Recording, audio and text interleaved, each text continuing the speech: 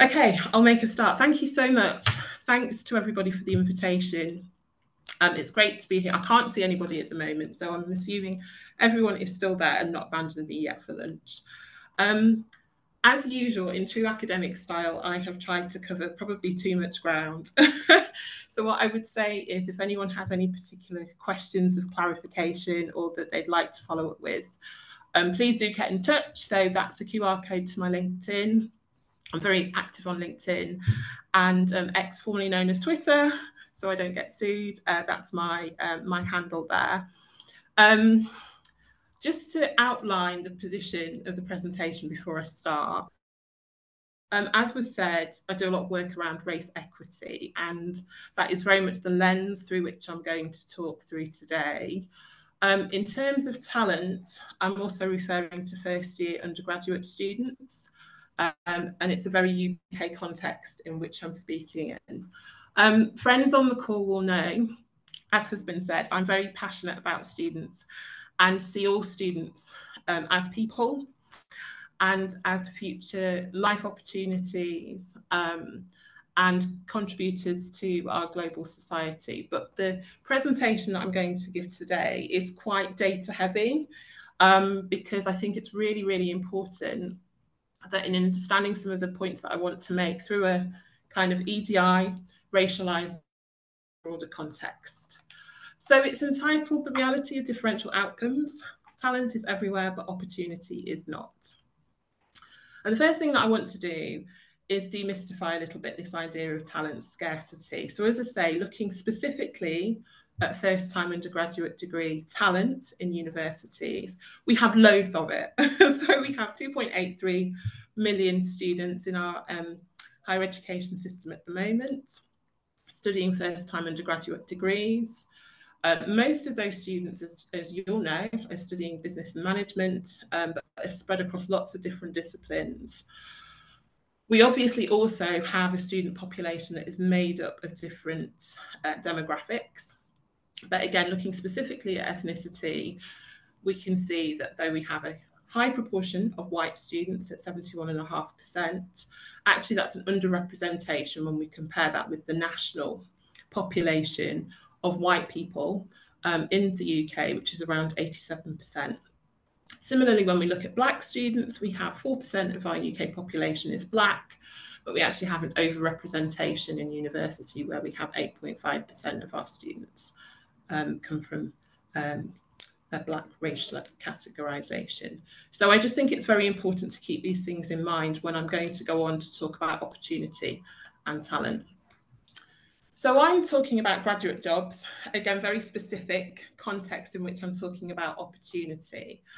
And there is lots and lots of debate about what a graduate job actually is, but I would suggest that it's one for which a degree is deemed to be appropriate training, but also acknowledging that there are alternative pathways and routes into these jobs. And again, I think this is really important when we think about opportunity and we think about the talent for that opportunity.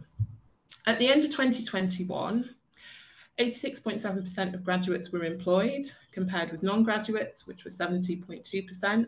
So obviously, you get a good return on having a degree in terms of employment. We can also see that if you are a graduate, 78% of graduates were employed in highly skilled jobs, which is much higher than the non-graduate figure.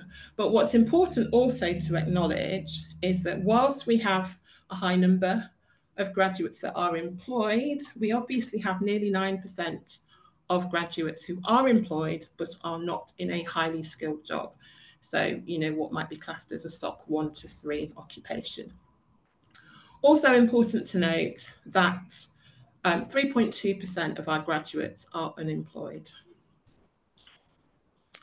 So the question is it a demand for graduates or actually is it a demand for skills? And UUK published a report last year called Busting Graduate Job Myths, where there was a lot of commentary around the fact that actually it's not about a strong demand for graduates, bearing in mind, as I say, we have these graduate jobs where there are alternative pathways to those jobs, but it's actually about the skills.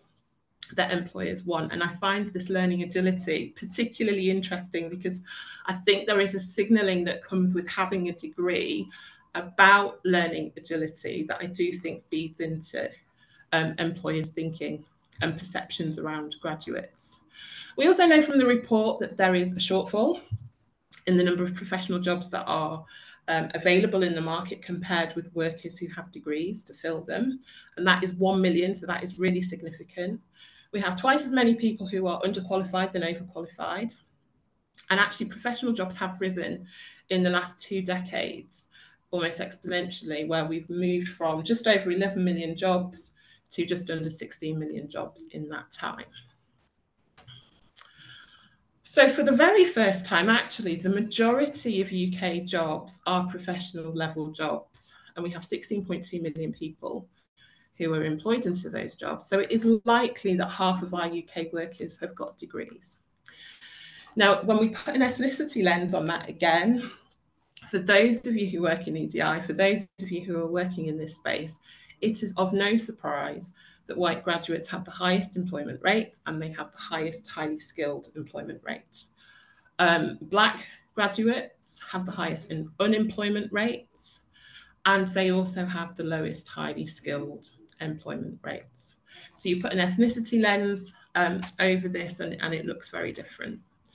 When we look at highly skilled employment rates, so these SOC 1 to 3 classifications, it absolutely would seem that having a degree is going to make you more likely to access highly skilled work.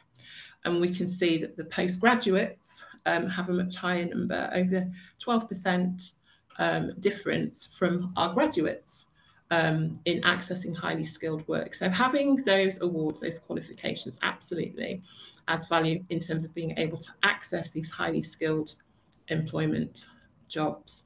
Again, when you look at it from an ethnicity perspective, the variation in the difference between highly skilled employment rates is much bigger than it is just about getting a job, which is important for when we're going to talk about degree award. But let's just start thinking and looking at what a graduate skill actually is, particularly at graduate level. Again, acknowledging that for a graduate job, you have different pathways in accessing that job. So we all know, there's a narrative around skills that is about all of these things, including things like creativity, applied creativity, thinking about critical thinking. But we also know, when we look at what people are actually doing in work, that there has been an organisation or occupation-led or driven degraduatisation of work. So what does that mean? Some people might frame it as a degradation of graduate work, because we have a situation where I can have a student, as a lapsed accountant, I still teach accounting. I can have a graduate who studied accounting with me, who gets a job as an associate and is sat next to a school leaver on an apprenticeship scheme, and they are doing the same work. We have advanced nurse practitioners now in health, who again are study up to master's level, but are doing work that traditionally GPs and doctors would do. And we also see in law, paralegals are absolutely instrumental to law firms, and again, taking on some of the work that solicitors do. So there is a degraduatisation of work that means that actually having your award, your degree, being a graduate, and the skills that come with that would seemingly also be found elsewhere, where you can be on these alternative pathways and access and be able to do the same work in work. And of course, we have nearly 9% of our graduates who are not highly skilled, who are not in highly skilled jobs. And we have this 1 million shortfall in professional jobs compared with the workers with a degree to fill them. And so a lot of what I talk about in terms of access to a graduate job is that we need to think beyond skills. Skills are hugely important without question, but to actually access an opportunity which is what the title of my presentation was referring to, I think work readiness is really critical.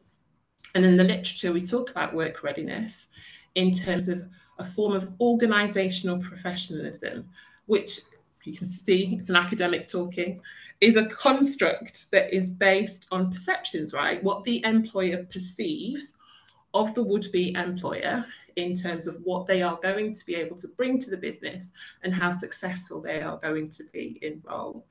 Because this is in the absence of training. So there are all sorts of things that students need, not just the skills themselves, which we know can be gained elsewhere seemingly because there are other pathways into these jobs. But these students, these graduates need obviously to be able to articulate their skills. We all know about the value of work experience, but why is that? Part of that is because it's deemed to kind of prove that these students have met organisational professionalism, and the risk is deemed to be lower by the employer. There's this notion of embodied professional behaviour and what that looks like in terms of dress code, haircuts, hairstyles, piercings, tattoos, how you present yourself.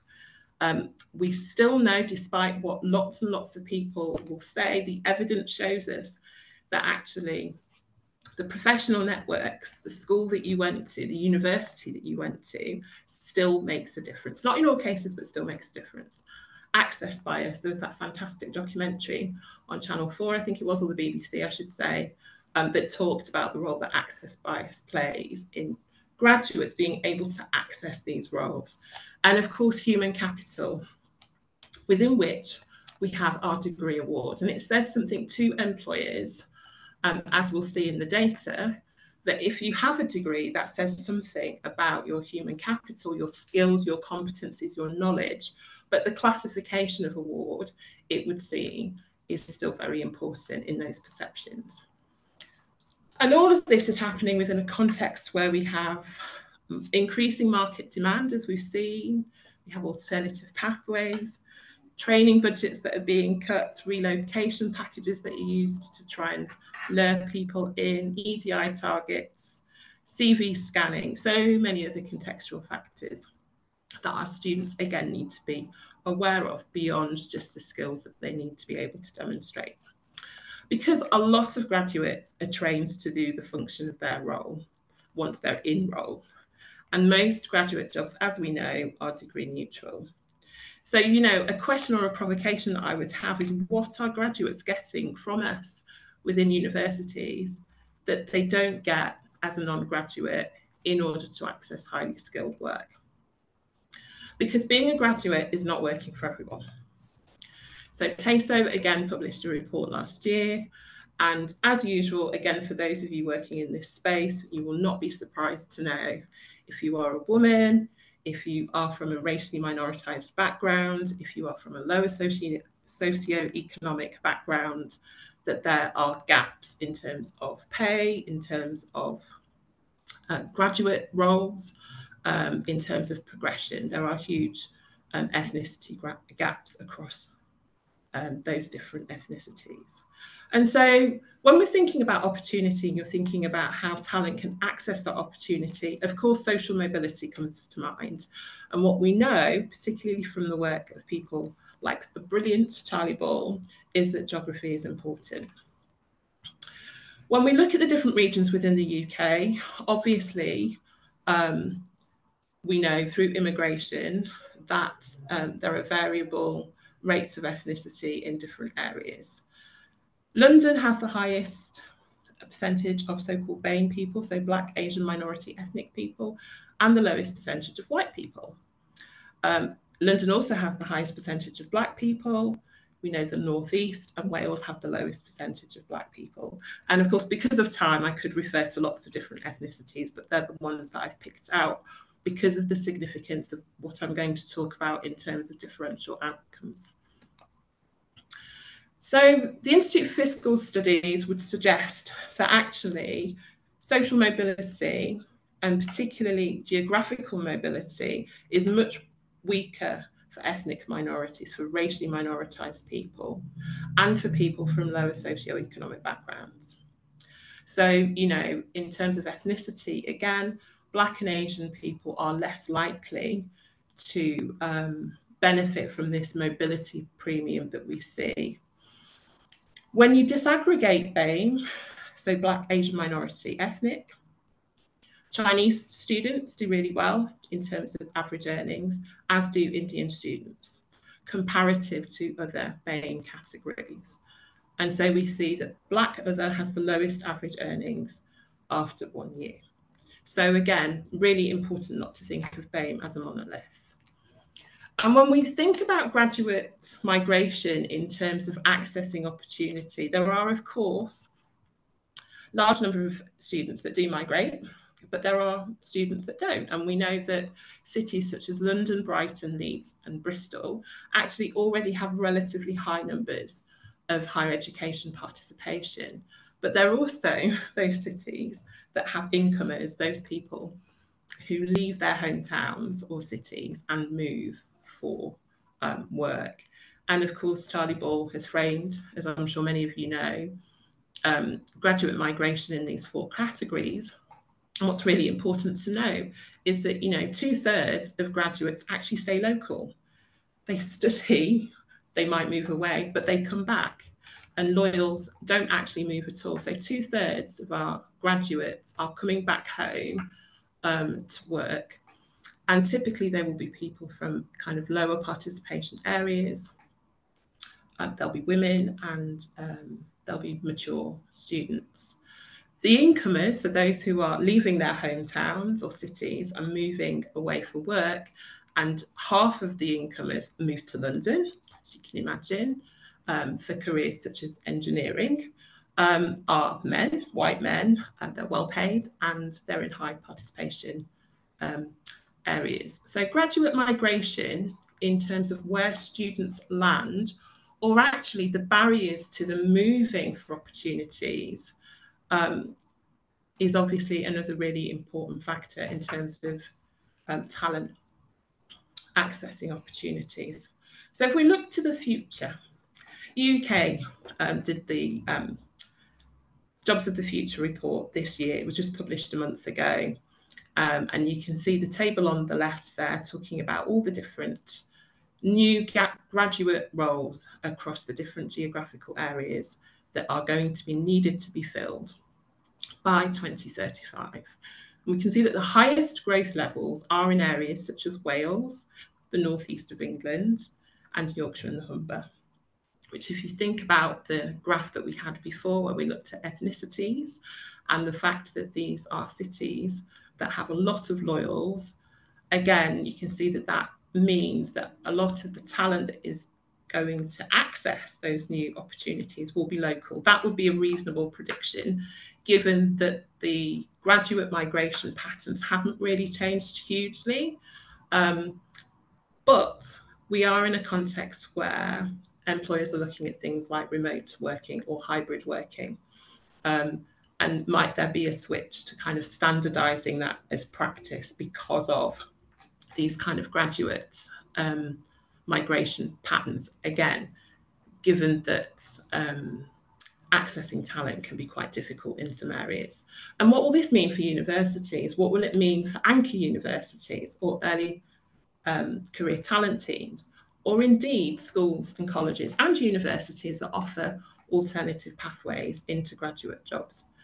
And also be mindful, we have 9% of our graduates who are working but not in highly skilled jobs. So there's untapped talent there as well. The UK report suggests that we're going to need 11 million extra graduates to fill these jobs. And that rather than the 50.5% that we saw of professional jobs, that we're actually going to see 88% of new jobs will be at the graduate level by 2035. And so some questions of provocation that I have, you know, is it a demand for graduates or actually is it a demand for skills? And this is important because of our provision, because of degraduatisation of work and alternative pathways, because of all of these contextual factors. 26% of UK workers are underqualified for the job that they're in. And we know we have a shortage in STEM, particularly engineering, in health or allied sciences to medicine, and also teachers. Do universities have the capacity to train more? And is there the supply to be able to train more students, or are alternative pathways going to become more prevalent? And of course, there are more graduate level jobs than graduates as we have at the moment. So why do we have graduates who are not in highly skilled work? So I just want to move briefly, I'm conscious of time, briefly to differential graduate outcomes and look at the association between those and degree awards. So spoken about the fact that if you have a degree, that seemingly gives you really better access or enhanced access to highly skilled jobs.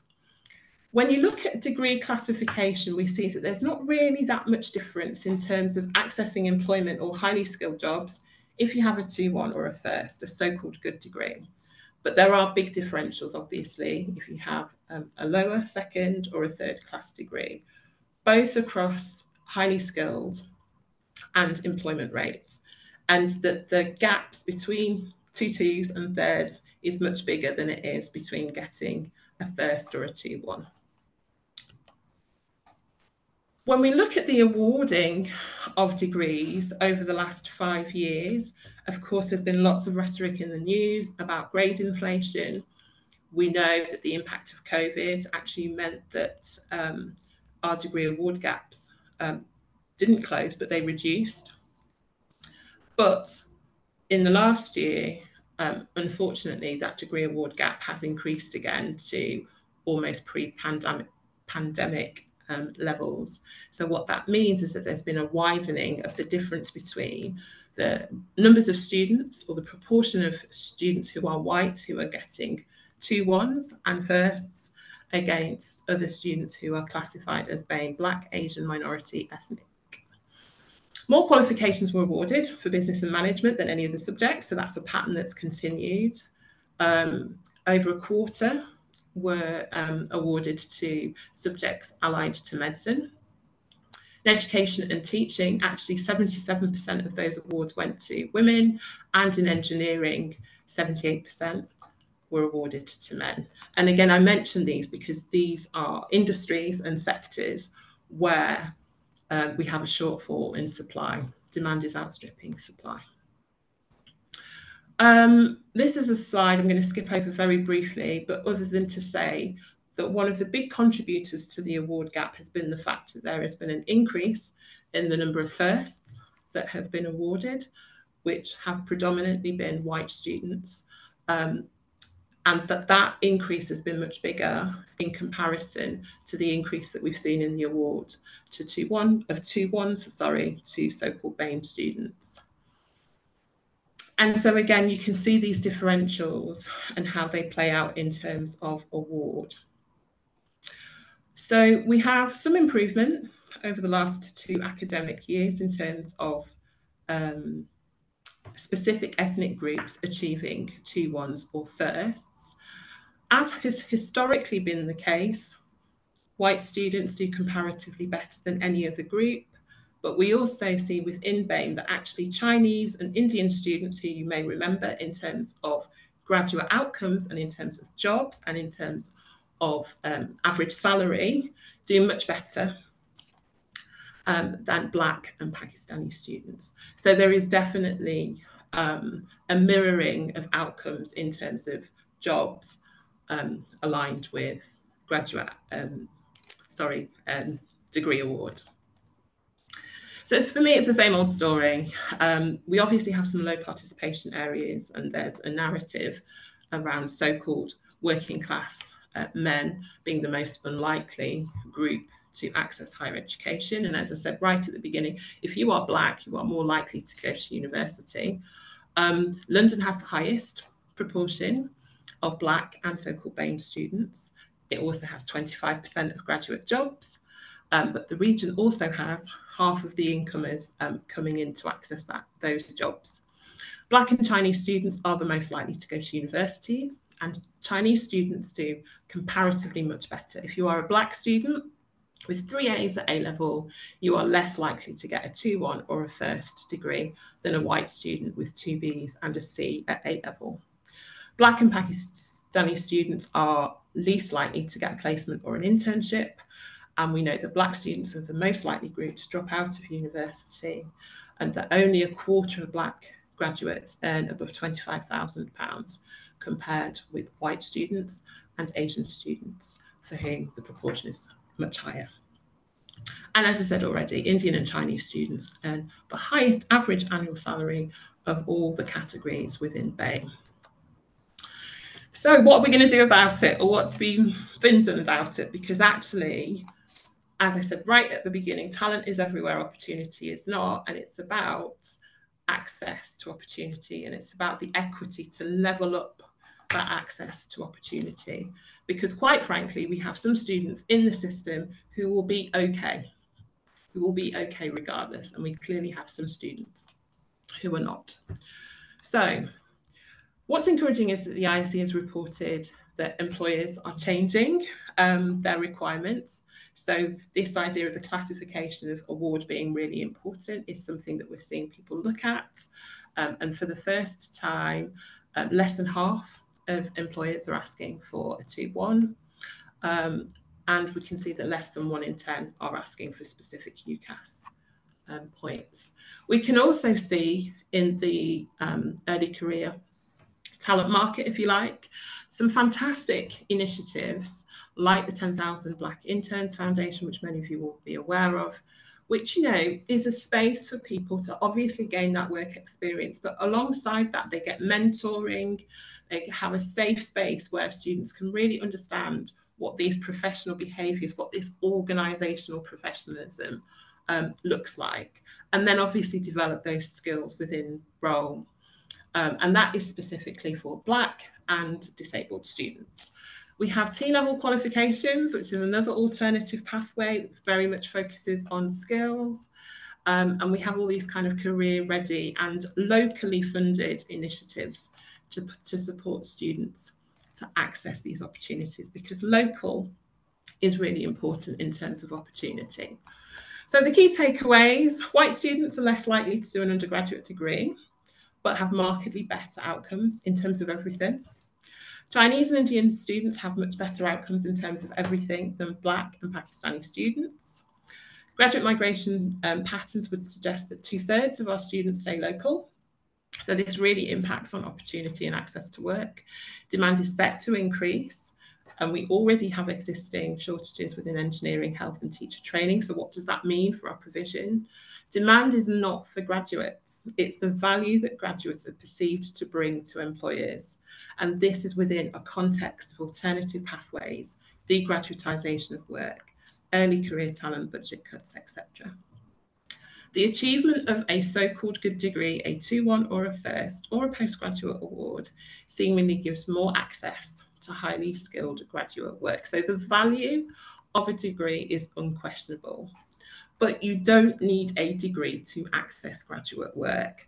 And therefore, all students, particularly those who aren't achieving 2-1s and firsts, need support to develop their work readiness, not just their skills. And that's it from me. Thank you very much. Are you still there? Yes, we're all still here. Thank you so much, Joey. That was super interesting. A really clear explanation of what is a really complex topic. There's so much in there, and there's so much nuance between all those different statistics as well. It was really interesting to hear explanation. We are bumping up very close to lunch now. So we have probably time for just maybe one question. And I'll take this one from the chat, which is probably drawing on from a little bit different part of your expertise than that which you've been talking about, but it's a question I think from an academic in the chat, and it's: have you got any tips on how to encourage academics to support students to become work ready and to engage with their careers team? It's a really, really good question. I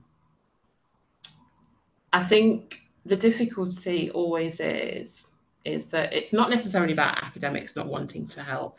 There are all sorts of pressures, conflicting demands on time and priorities, I suppose.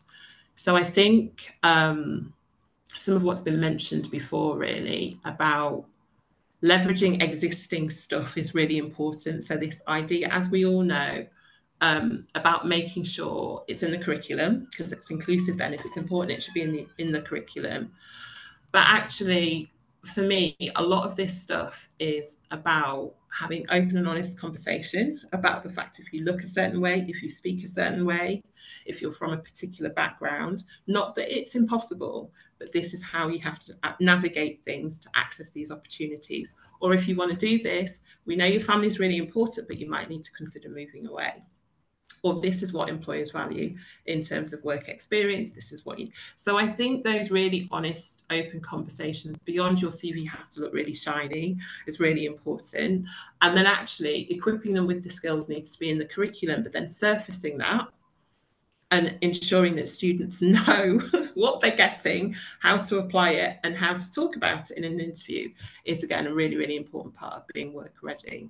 And if you can do all of that kind of within personal tutor sessions, within things that are happening already, within curriculum, within units or modules, and it's not seen as a bolt-on, you might get more academics sort of engaged. And I also believe in the power of stories. So appealing to hearts and minds, I think, is really important as well. So true, absolutely perfect advice there. Not having careers seen as a bolt-on and really integrating it into the whole student experience is absolutely key, I think. Well, thank you so much, Zoe. So much love for that session in the chat. Such brilliant comments. We're so delighted that you've been able to join us.